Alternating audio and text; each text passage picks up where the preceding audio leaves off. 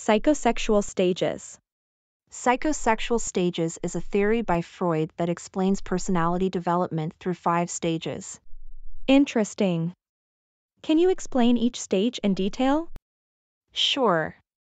The first stage is the oral stage, which lasts from birth to 18 months. Infants obtain pleasure through feeding, sucking, and biting through the use of the mouth. The anal stage occurs between 18 months to 3 years, with the child's focus being on the expulsion of feces and bodily waste. The phallic stage occurs from 3 to 6 years, with the child's focus moving to the genitals and self-exploration.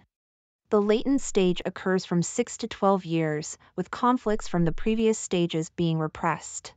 The genital stage spans through puberty and adult life, with the focus shifting from pleasure gratification to secondary process thinking and gratification through intimate relationships and adult responsibilities.